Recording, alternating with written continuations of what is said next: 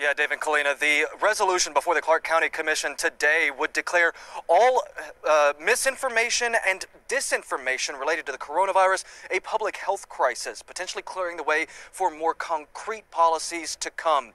The resolution does not define what misinformation is, but says that the practice has significantly undermined public health efforts and created a culture of mistrust that has drawn out the pandemic. It says that COVID has had a major impact on health, safety, and Clark County's economy, as the region has seen more than 400,000 cases and 6,600 deaths as of September 1st.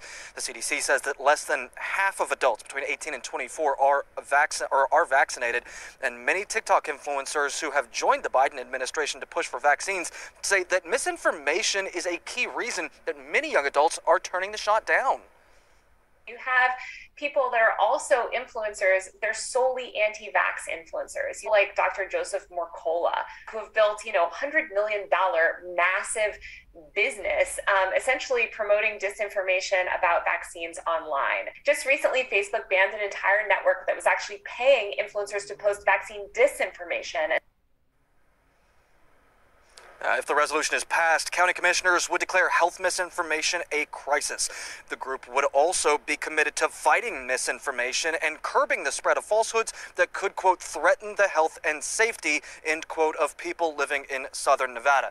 Now, it is worth noting that a yes vote on a resolution is not the same thing as passing a law. It's not really binding, but it could clear the way for more action down the road. Sean Delancey, 13 Action News.